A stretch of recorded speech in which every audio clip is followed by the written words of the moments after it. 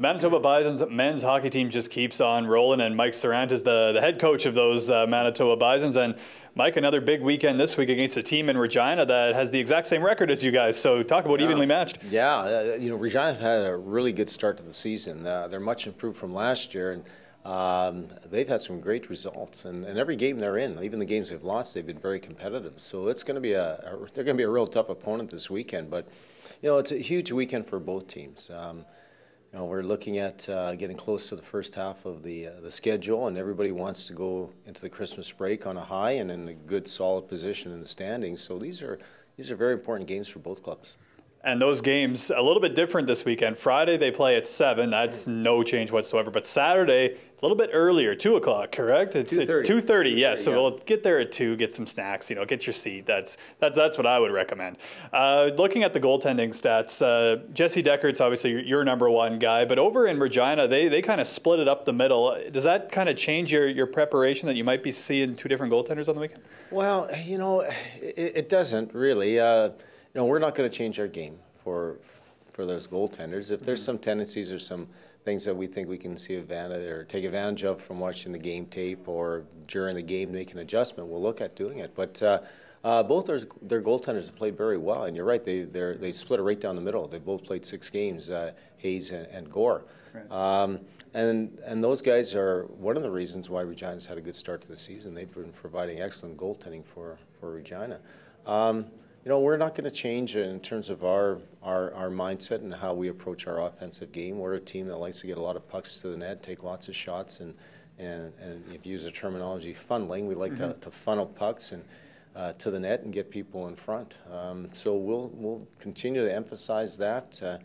We were a little snake bitten last weekend in UBC. We played very well, generated a lot of really good scoring chances, but couldn't get the payoff and lost a 2-1 overtime game to UBC. But we played really well. So if we continue to generate those chances this weekend through our team play systems and game plan, we're expecting that those goals will start going in for us.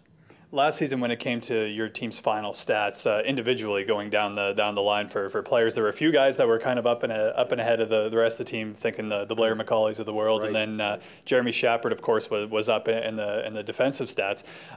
This year, it seems to be more scoring by committee, at least in the early going, and Regina seems to be very similar to that. But Dane Crowley, talking at the press conference today, talked about your checking line. Is that line going to be even more important on a weekend where a team like Regina, they have a number of lines that can put the puck in the net, and they do rely on that kind of spread out offense? That's what I like about our team, is that we've got good balance on the forward line. We have 4 lines that all can contribute to our success by performing different roles, and we've got good size, good strength up front, plus we got speed and skill. But we feel that the 4th line that Dane referred to, or we call them like an energy line, they bring a lot to the game.